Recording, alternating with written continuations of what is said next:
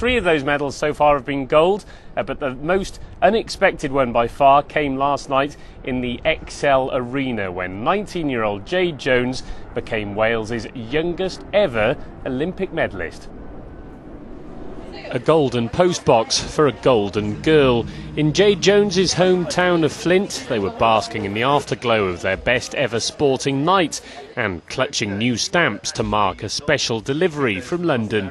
We've already heard about some athletes, and in addition to those named across other disciplines, we've discovered today that there'll be 5 Welsh participants in the Team GB men's football squad.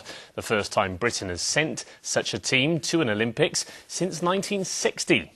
Now it's my turn. Richard is here with us to tell us a little bit more. Concerns that the Games may have consequences on the World Cup qualifying campaign. That's right, Andrea. Definitely my go now, isn't it? Yes. Probably not news that will go down too well with Welsh fans, it must be said. FIFA have confirmed that any suspensions earned for yellow or red cards during the Olympic Games will carry over into Wales's World Cup campaign.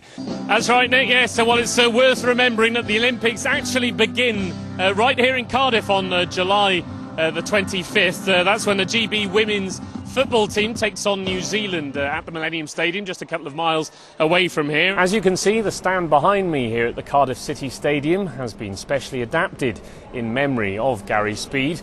It'll be an emotional night for everyone and a difficult one for the players. Eden Park can take around 60,000 fans, a capacity it's expected to fill tomorrow.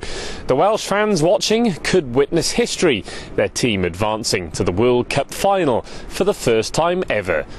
Richard Morgan, Wales Tonight in Auckland.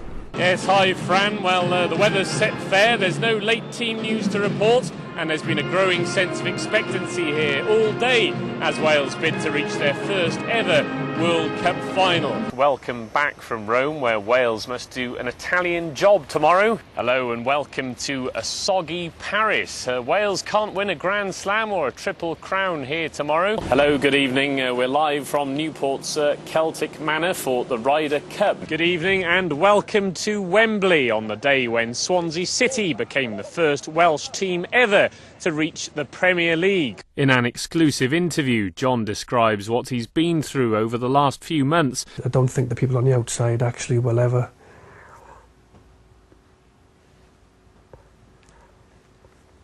the people on the outside won't actually ever understand how close I was.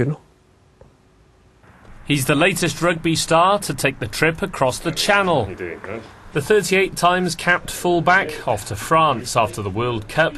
He told me why he's decided to make the move. Well, it's every boy's dream, isn't it? Sitting in the Millennium Stadium changing room with your jersey hanging up and your name on the back. Very surreal experience all round, really. From mid-morning, the white tide engulfed Wembley. They'd come to the home of English football to watch Welsh sporting history taking shape. They said red was dead. Now the colour that caused the controversy is back, and it's here to stay. Next season, Cardiff's home strip will be the same shade as the Wales football team, while the Bluebird badge will be dropped in favour of a dragon. Some fans feel it's a blow to tradition. Others say it's a sacrifice worth making. New York's a city of skyscrapers, but tomorrow's all about a clash of sporting titans. If Calzaghe's left standing at the end of the fight, he'll have cemented his reputation as one of boxing's towering figures. Richard Morgan, Wales Tonight in New York City.